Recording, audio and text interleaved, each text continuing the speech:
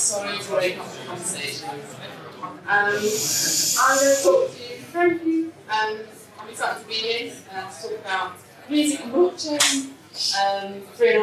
About 3 years, 3 years ago, I heard the word blockchain, and it pretty much changed my life. Along with having a baby at the same time, but they kind of came at this point to rethink in my mind how I would rather do business in the music industry, having been in it for 20 years before that point. And been frustrated for many reasons, but also encouraged for many other reasons, because there are lots of good people in this industry. So, I'm going to talk to you about what's being called Mycelia, which is really just a vision of a future music ecosystem based around a songs and a creatives database, inspired by blockchain technology, and how it helped me think to untangle and imagining to rethink in a more sustainable way and a flourishing way. So here we go. This is like a play button, which has many different. It's like an augmented play button, because I feel like blockchain is augmenting, organisations, companies, rethinking things, rather than a lot of people use the word disruption, and that scares the music industry. I think augmentation is nicer. So it's like an augmented play button. This would be able to tell you that when you heard a song, maybe you might be able to know who wrote all the words, who wrote who played on that record, whether they're being paid fairly, or maybe where some of the proceeds might be going, might be going to a disaster relief fund, which you can do that. Okay, so here we go. There's a song. It's called Tiny Demon, and I wrote this just after I'd given birth to my first child. It's quite traumatic. And as you can see, so this went up on the DSP, Spotify, iTunes, or whatever. And all you can see really is just my name and the song title, and if it was connected to a record and when it was released and all that stuff. But here's all the information I would love to share. All this lovely data. Nobody gets to see any of this. And these are what I think is what's going to enable the flourishing of the music industry, by having access to this data to enable services to think imaginatively and build services that we like. It's just simply having the right lyrics attached to a song. There's nowhere that you can find verified lyrics in one place. So there would be the lyrics. You'd say the publisher who it's written by. Sometimes songs are written by like 10 people, and nobody gets to know who they are. Recording credits, relatively simple ones. So there's me. I recorded it at my studio, and these people came in to play instruments for me. I used the same mastering engineer that I've used for 10 years, except nobody knows because they don't see any credits. And the same mastering place as well. Recorded in my studio called Hyderabad, and my studio manager, who's like my right-hand man. The gear that I used, anytime anybody finds out what kind of gear I use, and any one of these brands find out, they send me more gear, which is great. It's coming all the way around. I'd like to send it before I bought the gear. It's really useful to get more sponsorship, better collaborations that make sense in terms of branding and stuff. Playlist data, just simply putting key, tempo, and things that aren't like pop, rock, reggae, but maybe things like motherhood, colic, sleepless nights, anxiety, newborn baby, and how people could develop more interesting playlists out of this data. The inspiration, why I wrote the song in the first place, it was a commission by Sennheiser, but it was entirely about my newborn baby. I managed to crowbar that in somehow, basically. And how I wrote the song. So I wrote the song the video, where I've done some live performances. Incidentally, this woman here, Zoe Keating, she's where I first heard the word blockchain. She was a musician, very dear friend, just about to go to the blockchain summit on Necker Island as an entertainer, but very bright woman, and is kind of charging ahead in the US as well. Did great things there. Related audio, related videos, related video. I won't go into that. And then stems. So if anyone wants to remix, they can have all the stems and the press and stuff. Video credits. So none of this information is anywhere online, but every single song has all this data. Who choreographed the video, who's the cinematographer, my partner, actually David, on the wall, etc., etc. Artwork credits, thanks. So all these people, and all of the names of these people, have other worlds around them.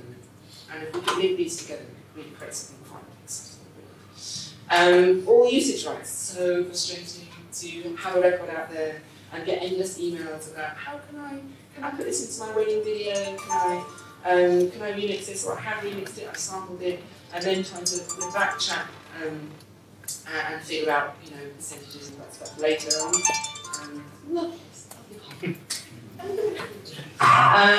And just contact info and license data. Oh my goodness, it's all going on here. Right.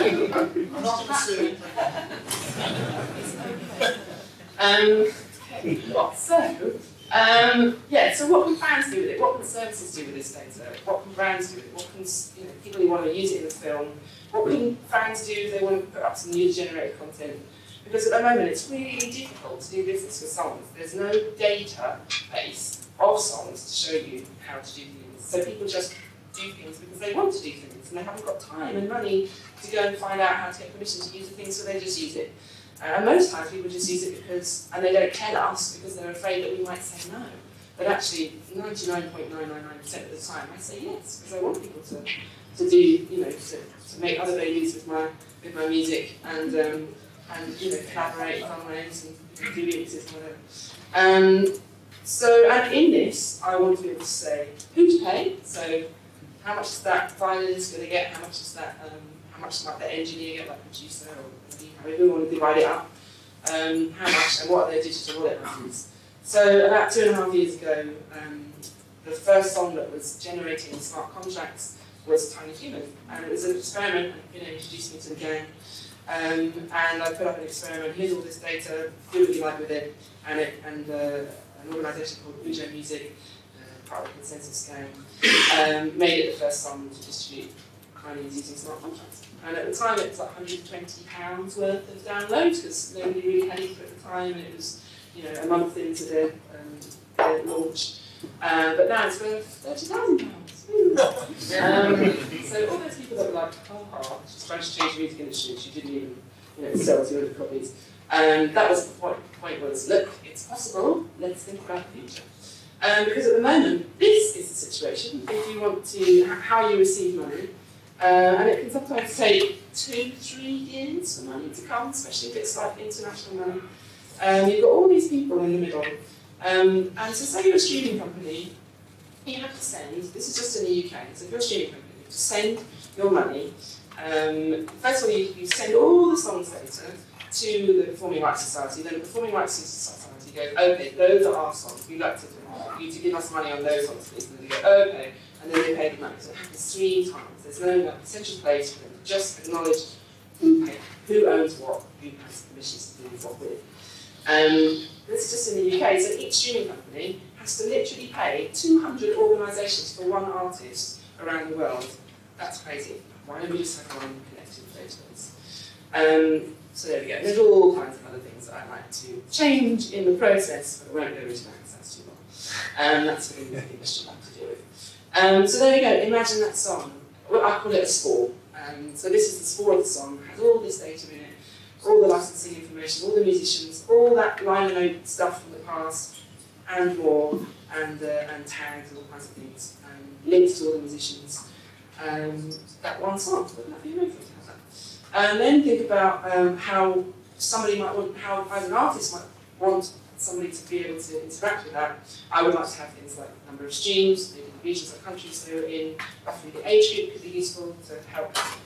Services get this data anyway, so can you pass that on? The data used, did they like the song, video, how much was received? So then we can really start to know where, how what to invest in the future as an artist, as an entrepreneur, because at the moment nobody will touch you with a barge pole if they want to invest in you, because all the money, all of the intermediaries make it very, very hard for an artist to know where in the world your song was played, how many times it was played, who are your champions. We don't know that. And so if you're an investor outside of the music industry, you don't put any money in because you don't know when the money's going to come back at all. But when we clean up the value chain, then we can start to really put something down. And fans can become your investors and your patrons. And it really starts to ease up on the labels too, because at the moment they are the only ones who can invest, so they have to pay these large amounts of money up front. Okay. So now imagine all of my songs, there's maybe 150 of them, and then attached to that what I call the creative passport. So anytime my work, my name, is mentioned in a song or in anything, it can link you back to what I call the creative passport. And this is the song, this is the creatives database. And in here is my biography, my tour dates, my quotes, my brands that I work with, my ethos, charity alignments, all that kind of stuff. What musicians actually inspire me, rather than what iTunes thinks inspires me. Really knows maybe they think I'm inspired, right? And then one of my interests. All this data could be really useful for a brand wanting to find an artist to do some work for, or somebody wanting to put together a festival with artists who are like-minded or share the same team, or a charity that, Oxfam or whatever, and want to find out what artists support them, they can put together something quickly. So now imagine all of the artists on the planet, and all of the songs on the planet, and this is what I call Mycelia. This is like the connective tissue for what's above ground, which are the services like the iTunes and the labels and these people. These are the services, these are the mushrooms and the trees. And then under the ground is the mycelium. This is actually in the real world, it's the largest organism on the planet, called mycelium. And they stretch 10, 20 kilometres wide. And they're what are beneath the canopies of trees in the rainforest. The tissue that connects them together and they share data. And I think that's a great metaphor for what the music industry could be, healthy, sustainable, flourishing ecosystem, sharing data to the industry above the ground.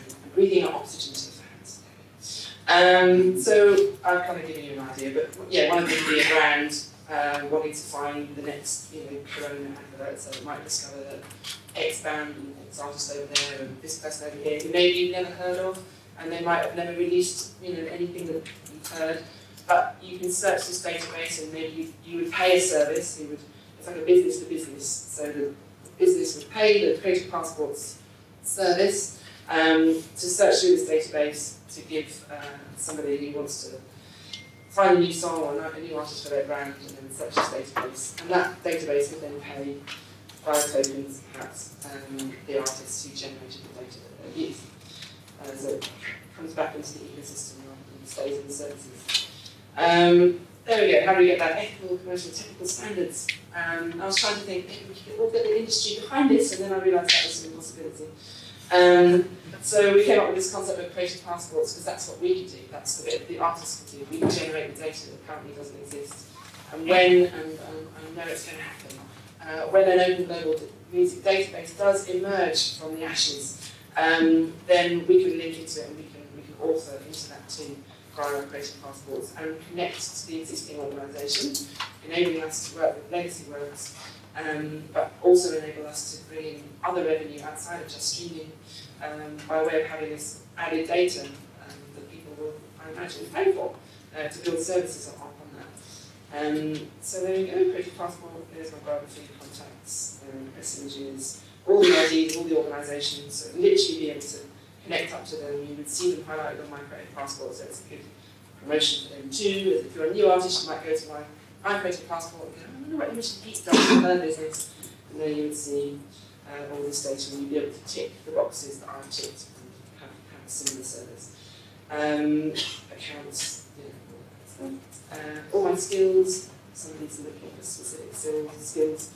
It basically enables anyone that's not known to the world to have a looking into getting a job maybe as a guitarist, because they realise that they're actually just down the road and they've had some pretty good reviews. I've never heard of them, but they've had some good reviews on this service. So it's kind of like a marketplace too. And yeah, because I imagine, like, for example, hurricane, bigger than years, one coming our way apparently in the next day, not really big hurricane there. To be able, as an artist, to be able to generate money, so anytime somebody was playing my music, to be able to on that day go, okay, this is something I care about, this is a country that I've been to that I really care about these people, and I want to, all of my money from all of my songs on this day, I want to go to this disaster relief fund. And to be able to have somebody to visualise that, so that you're reaching out to your fan base to anyone that's listening to your music and spreading your like an umbilical cord to your songs, so that it doesn't just stop the relationship when you release a song. Currently, you just release a song and off it falls off the page. You've got no idea what happens to it really. You know, different organisations trying to claim money from it if they've got their data correct. And it's a very distant relationship we have. But if there's a way that the song is always linked and always receiving information to and from, then we can start to really kind of speak out and reach out and share. And hopefully, you know, rather than somebody putting together a really expensive concert that costs £1 million to put together, put it onto a disaster relief fund, we just make it really easy for people to donate. Blah, blah, blah, payments, that's fine. I'll just talk about.